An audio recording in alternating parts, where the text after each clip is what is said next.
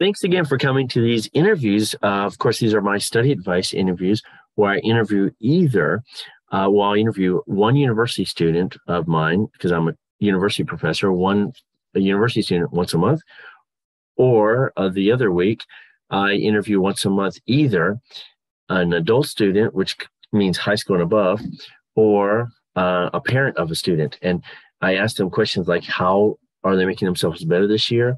And also I asked them study advice questions. So that's why mainly this is study advice. Of course, this is, here we go. This is this interview series. So I'll explain about who they are and where they're from. For example, today we have, of course, Misaki, who is from my hometown, or actually her house is very near me. So she's from my neighborhood. She's my neighbor. And of course, then next in number 2, she'll introduce about what's famous about Gunma or Takasaki. And then third, I will explain why I decided to invite her. So please stay until then to understand why she's good at studying. And fourth, she'll give us some study advice. And fifth, how to be better how to make herself better every day, every week, every year. So of course, here, let me change this to here. And of course, this is brought to you by our YouTube page, of course, Slice Up Pie YouTube page, where we have your daily dose of English. So every day we have a new lesson in English. And of course, this is brought to you by or produced by Apple Pie English School, which is my Kaiwa school I've had for 18 years now in Gunma in Japan. And let's see, so I've taught over, by now, 3 months, I've taught over 30,000 students by now. 30,000 lessons, over 6,000 students. So of course, these series I go over for foreigners overseas, so that we've so far done Hokkaido, Niigata, I think we had Ishikawa, we've had a few in Gunma, like today, to October, you might see another lesson in Tatabashi, and also today is Takasaki. So of course, she's from here. I'll link these later in the show notes, Takasaki. It has a lot of things. It's the biggest city, I guess, and it's not the capital of Gunma, but it's the biggest city in Gunma.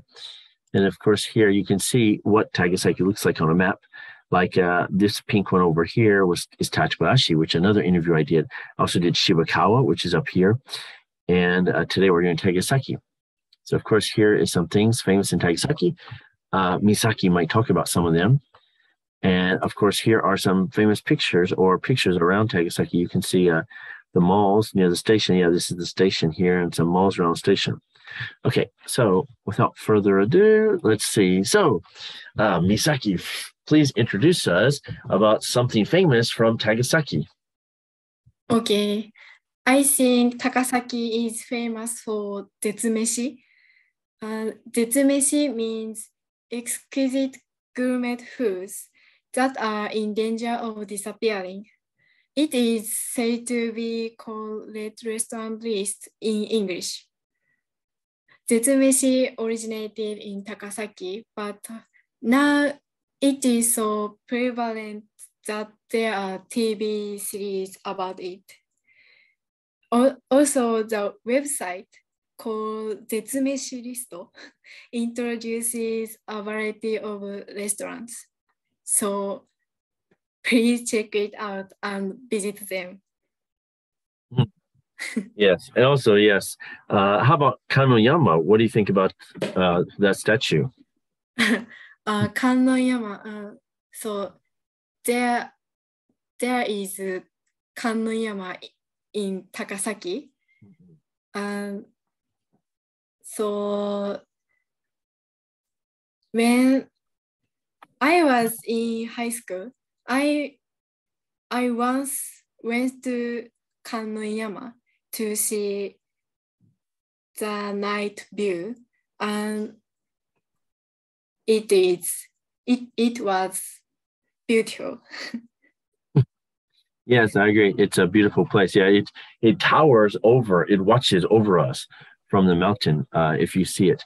Okay, thank you. So now the third part of this interview, as usual, if you're following along, is I will explain why I decided to invite Misaki today. So of course, she's in my university classes. She's in a speaking class and also in a writing class. in a local college here, so GPWU. So I'll link everything below. But yeah, Gunma Prefectural, yeah, GP, yeah, W, yeah, Women's University. So it's a famous women's university locally. Actually, it's one of only two 4-year universities for women in this area, in this region. Okay, so why did I decide to invite her? In the writing class, as you can see from this, her final exam is, of course, 99%. She did 99% on her final essay, which is quite good. Yeah, she lost some points for some things. She lost 16%, but she also gained 15% back for different things she did well, different strategies she used that she learned, hopefully, in my class. But of course, even though, so she was in the writing class, she is the #1 student. Yeah, her overall grade is 96%. And in the speaking class, she was the second best student in the class at 90%. While she's the first or second in her classes, what I think really impressed me about her was, in the writing class, for example, that how she improved. She went from 86% to 97% to 99% on her essays. But also, the writing class, they have to teamwork. So they have to write together, and their grades are affected by their classmates' grades. So in the first essay, her classmates' grade was 74%, but in the second one, 82%. So hopefully along the way, she was helping. It's a different classmate. They'll team up every time. She was helping her classmates get a better score. So they were improving. And in the speaking class, yes, as I said, she got 90% overall. What really impressed me was we had 4 presentations, and she went from 52% on her first presentation, 52 to 75 to 88 and to 92 at the end.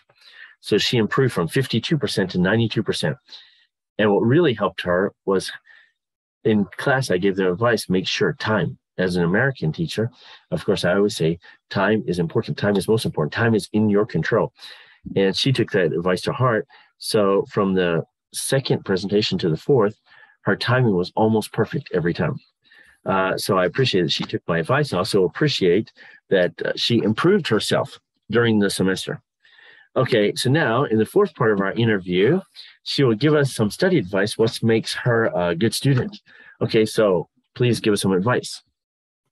Okay, I think it's important to rely on others when studying.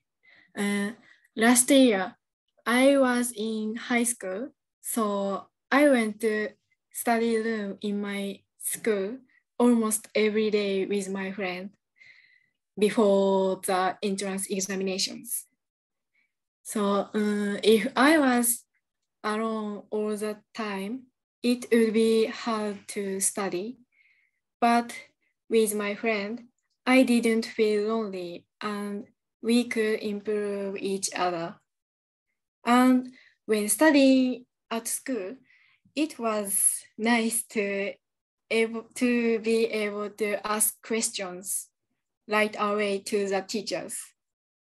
So I think students should rely on people around them. Yes, good advice. Yeah, it's great for motivation. As she knows from my classes, but in America, when I was a college student, we would go to the local family restaurant and study together. Even if we're studying different subjects, it's helpful not only to help each other with your subjects, but also, yes, to see other people study, you want to study better. It's like I always say, when you see a sports player, Michael Jordan, for example, or Naomi Osaka, who's a great tennis player. Of course, I can never play her level, but she makes me want to try harder so she can motivate me.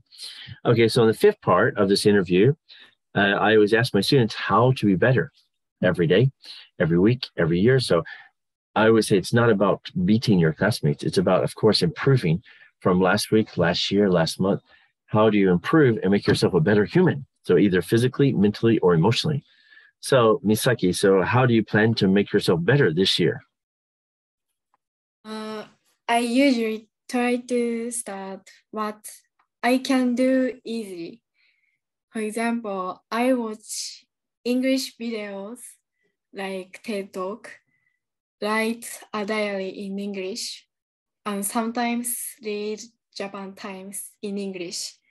So they are not too hard for me. So I can continue to study. So, and I can enjoy studying with, so I think continuing something is good for me. Yes, great advice. Yes, I agree. As she knows from my class, I always say to start any new habit or to break any habit you don't like, it only takes 21 days. Just do it in a row for 21 days. So stop smoking for 21 days. Or if you want to study, I will study English 5 minutes a day for 21 days. Or I'll walk outside even 5 minutes a day for 21 days. Anything that you continue after 21 days, it becomes easier. It becomes harder to break the habit. Like for me, I walk, and of course, it's harder to break the habit. Yes, continuation. Yeah. As they say, what's the Chinese expression? I'll paraphrase it. The journey of 1,000 miles or 1,000 kilometers starts with a single step.